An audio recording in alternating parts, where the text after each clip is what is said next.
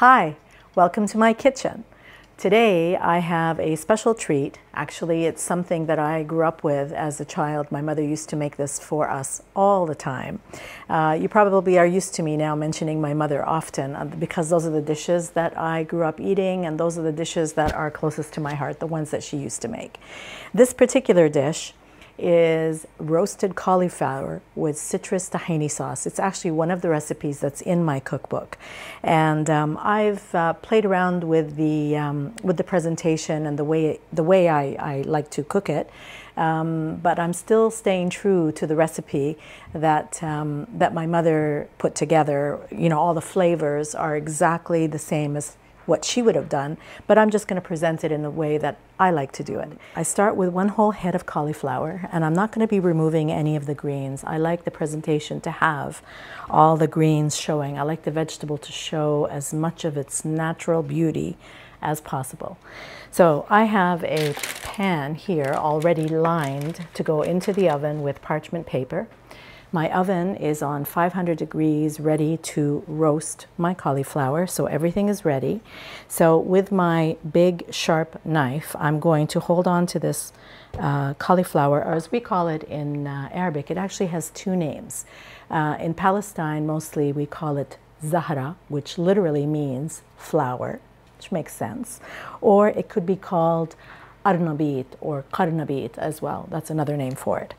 Okay, so I'm going to cut right down, okay, and I'm trying to get a piece that's going to be intact. So this has come to be known as a cauliflower steak. So for people who don't eat meat, this is quite a nice alternative. So you feel like you're cutting into a steak. So I'm going to cut right through. It's about an inch thick, and I'm trying to get, I want to show you, a piece just like that, so that the core is intact and holding on to it, and the green is still there as well. So I love that. Now I can sometimes get 3. If I'm lucky, I don't know if I'm going to be this lucky today because it's not a very big cauliflower. I might be able to get 4, but if I get 2, I'm happy. So I'm going to get the ones that I finished, and I'm going to place them on the sheet. Take my favorite olive oil, and that's Palestinian olive oil, of course, and I'm going to drizzle onto my zahra, okay, quite generously. Okay, so I'm just sprinkling in a little bit of salt. So now my cauliflower zahra is in the oven. It's roasting. While it's roasting, I'm going to make the sauce. Okay, so for the sauce, I have my bowl, and I have already pounded 1 clove of garlic, 1 small clove of garlic, and I put a little bit of salt just to give it some friction, okay? And I'm actually using, I mean, I really take a lot of pride in a lot of the things that I use and I've kept over the years. This is actually a gift from a dear friend of mine, all handmade stone pestle and mortar, made in Palestine.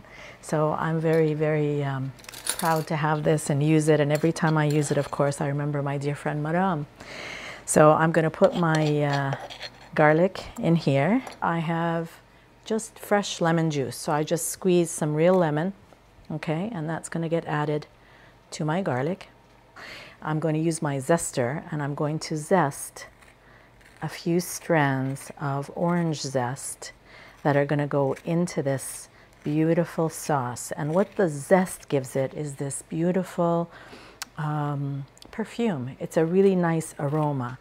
And if you're new to Arabic food and the way we cook, our food is, you know, it's not excessively spicy, but it's always punctuated with citrus and special smells, beautiful aromas. I also like to squeeze in some of the orange juice, okay?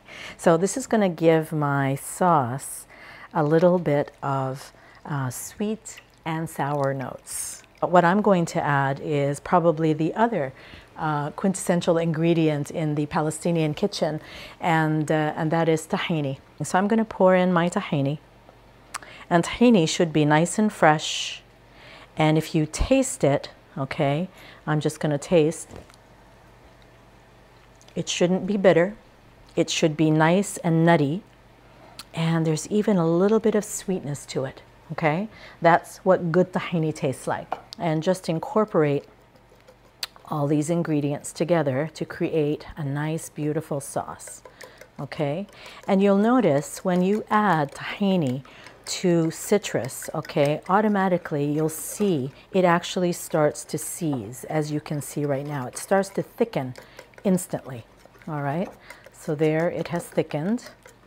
And now I'm just going to mellow it just a little bit by adding some nice, fresh, homemade yogurt, okay? So I've got probably about 2 big tablespoons in here. All right.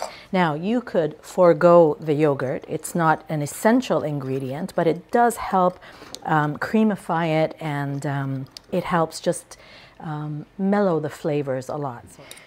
All right. So what I've done here, and I've already done this ahead of time just to save time. And basically I've caramelized some onions. So I've used some beautiful sweet Vidalia onions, and I've also combined a little bit of the red onion in here too. And I've cut them into crescents, and I've sauteed them slowly on the stove with olive oil, okay?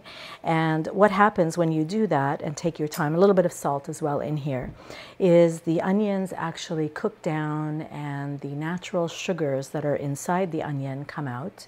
So it just becomes more intense, more oniony, and more sweet.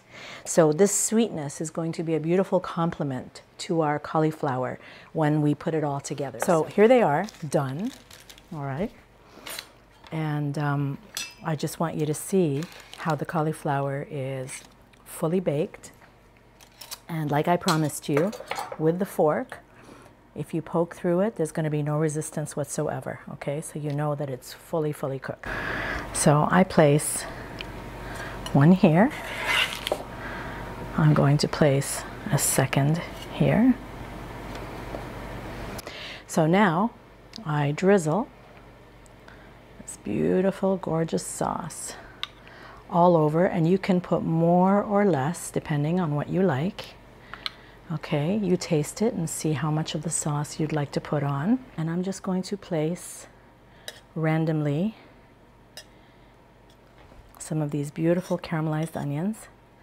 My mother used to always finish it off with that beautiful buttery crunch that comes by way of toasted pine nuts. If you don't have pine nuts, you can certainly substitute for almonds, okay? Or even pistachios are delicious, all right? But I happen to have these here. And then my jewels have come out, and this is a little bit of fresh pomegranates. It's the season for them right now here in Canada. A little bit of parsley, okay? And the parsley is just to add a little bit of green here and there. Okay, it's really for garnish, and of course, not only is it garnish, it's also something that is delicious. So you could certainly enjoy this this dish with a fork and knife. Okay, just cut through it like you would a steak with the sauce. Okay, so delicious. That beautiful earthy cauliflower.